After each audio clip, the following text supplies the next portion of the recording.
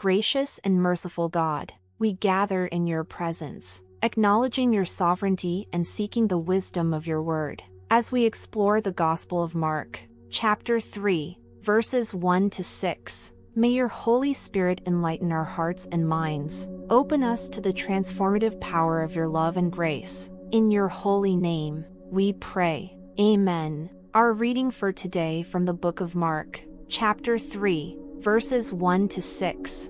Another time Jesus went into the synagogue, and a man with a shriveled hand was there. Some of them were looking for a reason to accuse Jesus, so they watched him closely to see if he would heal him on the Sabbath. Jesus said to the man with the shriveled hand, "Stand up in front of everyone." Then Jesus asked them, "Which is lawful on the Sabbath, to do good or to do evil, to save life or to kill?" But they remained silent. He looked around at them in anger and, deeply distressed at their stubborn hearts, said to the man, "Stretch out your hand." He stretched it out, and his hand was completely restored. Then the Pharisees went out and began to plot with the Herodians how they might kill Jesus.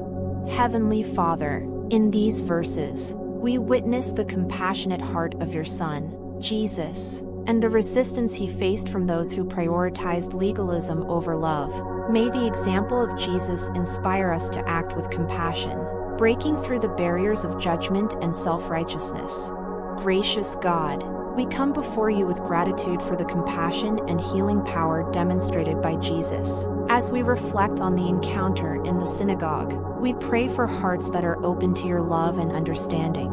Lord Jesus, you confronted the legalistic mindset that placed rules above mercy. In a world that often values appearances and adherence to laws, help us to prioritize compassion and justice. May our actions be guided by love, reflecting your kingdom values.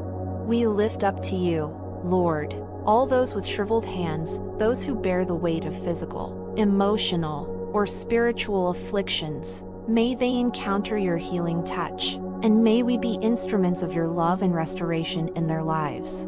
We pray for those who, like the Pharisees, are trapped in legalism and judgment. Open their hearts to the transformative power of your love. May they experience the freedom that comes from embracing the mercy and grace found in following you. Lord Jesus, we acknowledge that sometimes doing good and showing mercy may challenge societal norms. Grant us the courage to stand up for what is right, even when faced with opposition. May our actions be a testimony to your love and justice. As we go about our days, may the example of Jesus guide us in extending kindness and healing to those in need. In our interactions with others, may your love shine through, breaking down walls of judgment and opening doors to reconciliation. We offer this prayer in the name of Jesus, the ultimate healer and liberator. Amen.